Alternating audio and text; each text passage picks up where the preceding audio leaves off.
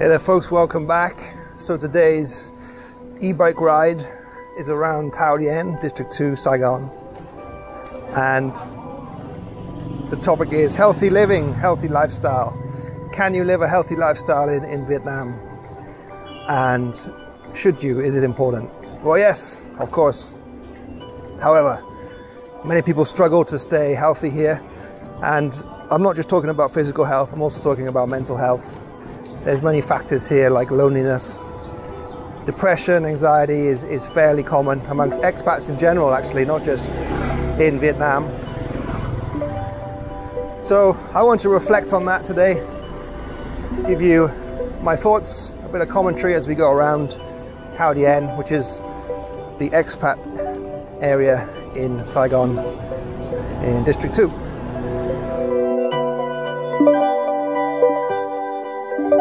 So what are some of the challenges you may face in regards to health when you're an expat living abroad, or in particular living in Vietnam? Well, there's some inherent issues here in regards to health. Those things like the traffic. It's pretty dangerous here on the roads, and if you're venturing out, you kind of are risking your life a little bit at times. Even more so perhaps if you're on a bicycle like myself. I don't have a motorbike anymore.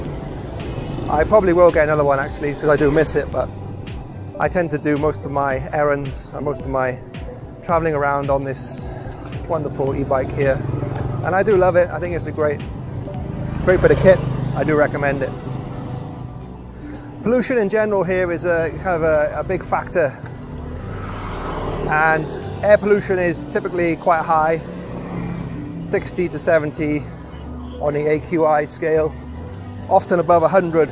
If you're in the north of the country, it's really bad actually. It's typically above 100 on most days and can go as high as 200, even higher actually.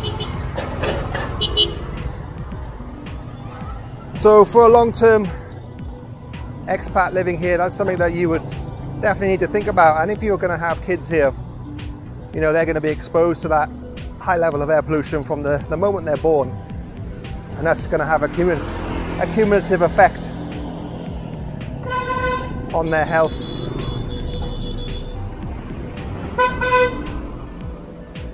The other issue is noise. Yes, horns. People love to use their horns here. It's one of the great mysteries of Vietnam. Why do people use their horns so much? Maybe it's because of frustration, because it's so busy. Maybe it's because, well, I don't know. Let me know in the comments below, guys. Why do people use their horns so much in Vietnam? I think it's a bit of a mystery to me. So it's not just air pollution, it's also water pollution. You can't drink the tap water, it's not potable. You need to buy in bottled water. And it's quite difficult to actually see the analysis, get an accurate analysis of that bottled water. And it's a video I want to do in the future. I want to do some analysis of water here. So I'm going to buy some different water brands and I'm going to take them to the laboratory and test them. Although, I will tell you that when I mentioned this idea to somebody, they told me to be very careful of doing that. But I think it'll be okay. So hopefully a future video, I'm going to be doing some microbiological analysis of water samples. Watch this space, guys. I did a video on food safety in Vietnam fairly recently, and that's one of the things that kind of worries me a lot. Sort of pesticides, antibiotic resistant, antibiotic use in foods. It's a bit of an assault on your health.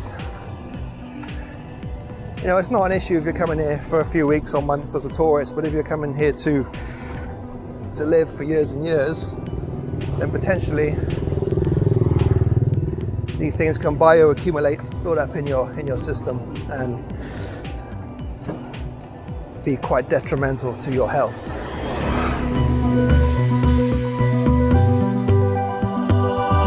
I think it's important to choose the right place to live here. And the big cities like Hanoi, Saigon, and to a lesser extent Da Nang, they're pretty hectic. And in my opinion, more aimed towards younger people. A lot of people, live in Thao Dien here and in District 7 in the south. and it's kind of the bubble. We call it the expat bubble because people don't tend to venture out much from the parts I'm showing you now as I go around. You've got everything you need here. You don't really need to go out if you don't want to. I don't really blame people for, you know, staying here. I myself, I live fairly close to here and it's convenient. The main reason for me is to be away from the super hectic traffic. I couldn't live in D1, D4, Funya and District 3. It's just absolutely crazy. And the traffic's really ramped up in the last couple of weeks. Like, it's got absolutely hectic everywhere. And it's not very pleasant to go out, you know, before 9 AM or after 3:34. It's super, super busy and dangerous as well.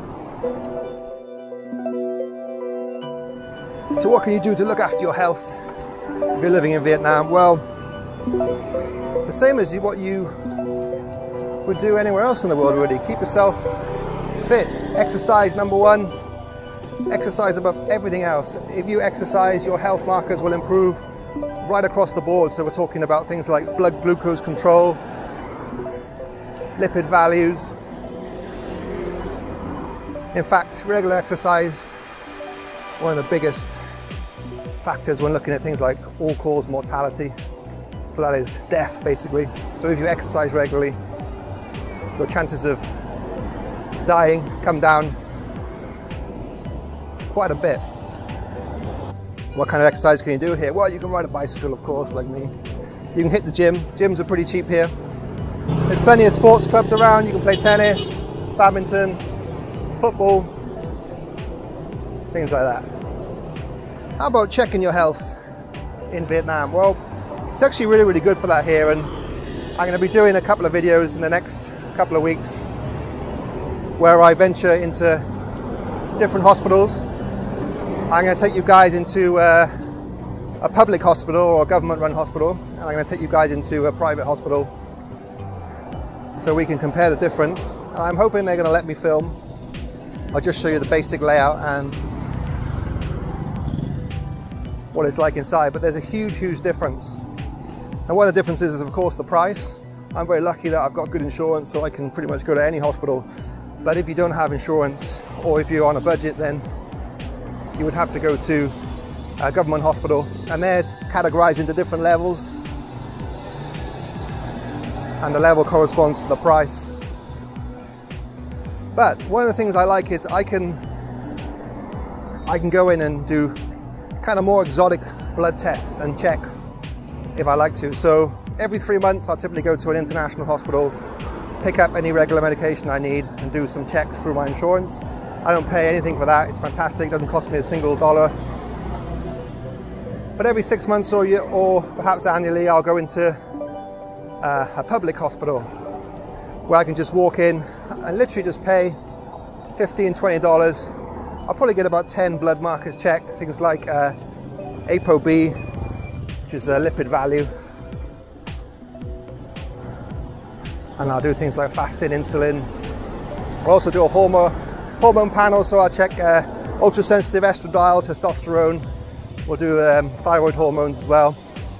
And these are slightly more exotic and a bit more expensive in international hospitals, but super, super cheap and easy to do in the public hospitals. So I'm going to show you this, guys, hopefully next week, show you what it's like.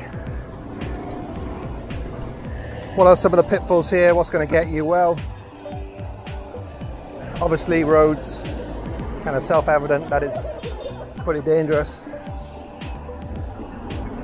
But I think the thing that gets neglected or not talked about often, or perhaps not talked about so much, although a bit more these days, is, you know, is mental health. And mental health amongst people who are living away from their home country is quite a big thing. You know, there's a lot of loneliness here. You see a lot of people in bars by themselves, and even people in relationships, maybe they're not with the right person. You know,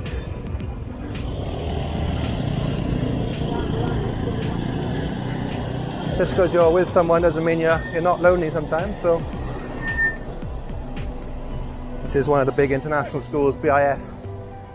It's coming into pickup time. You can see every single person drives a car, one kid in each car. It causes absolute chaos.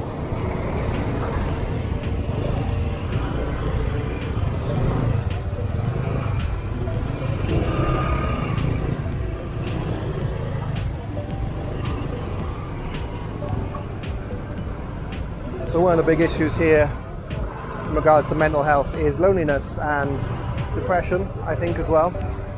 And people can get sucked into, you know, drinking, because no one's going to call you on it here, right? No one's going to judge you. It's not like you're going to get chucked out of a bar for drinking too much. You're typically going to be encouraged to drink more here. And bar staff here, you know, very nice. They look after you.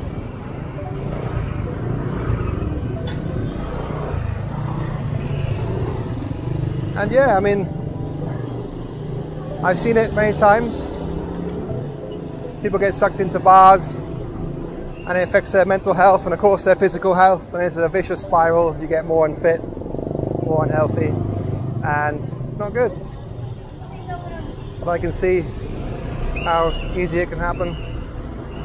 So it's something to be very aware of, and it's not just, you know, Vietnam, it's not just Vietnam, it's kind of any country, Thailand as well, which are popular with expats. You see this kind of thing quite a lot. I think routine is very important. Having said, even if it's a rough routine, having something to focus the mind on, whether that's work, study, hobbies, perhaps all three, if you're feeling adventurous. Get around these guys, logging up the roads.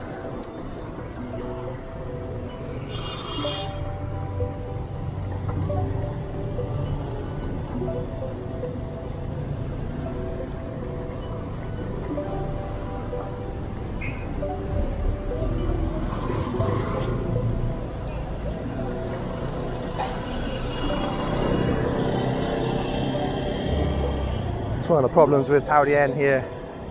Nice place to live, but terrible road planning. Just one road that kind of goes around the area, and it just gets rammed at certain times of the day.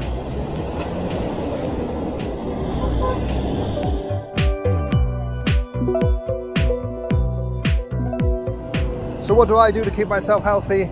Well, I wouldn't say I'm a super healthy person. I'm the same as anybody else, but I do try. Especially now I'm in my 40s, and I'm a bit of a geek when it comes to science, so I read a lot of studies, and I'm quite into the field of health, nutrition, things like that. So I'm quite interested in the longevity drugs and things that extend life, just out of interest really. But so for me, I cycle and I hit the gym 2 to 3 times a week. I don't train with weights like I used to. I used to in my 20s, so 20 odd years ago, used to lift pretty heavy. Used to be quite a big guy, over 100 kilos. These days, not so much, although I still love it. I love training in gym. And resistance exercise is one of the best things you can do for your body. It really is. Reduces insulin resistance. You have a kind of metabolic afterburn, so you're burning calories for a long time after you train. Obviously VO2 max, so when you're talking about cardio, is also, very healthy. But you really need to combine resistance training with cardio. Otherwise, once you get into your 40s and 50s, you start to lose strength. You're starting to get problems with your ligaments, your joints. You're going to feel pretty, you're going to be aching, you're going to be easily injured. So I recommend anyone to combine resistance training with cardio if you can. Make it part of your day, part of your routine. And that'll also improve your mental health. You get the old endorphins released from exercise. You'll feel good, feel more confident. And yeah, all positive stuff, right?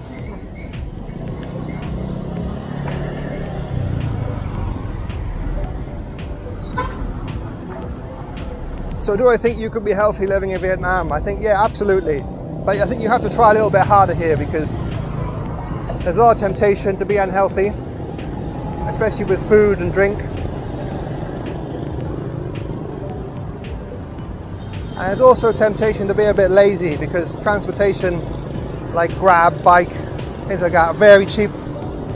Motorbike's cheap to run as well if you buy a motorbike, so people can get a bit lazy, just use their bike to go anywhere. So you have to work a bit harder. One of the negatives as well here is like, it's pretty shitty for walking. I mean, I love to walk and it's just not a good city for walking at all. And partly because of the heat, but also because of the traffic, and there's just no real pavement, as you can see. You're going to be walking on the road, which isn't particularly healthy in itself anyway.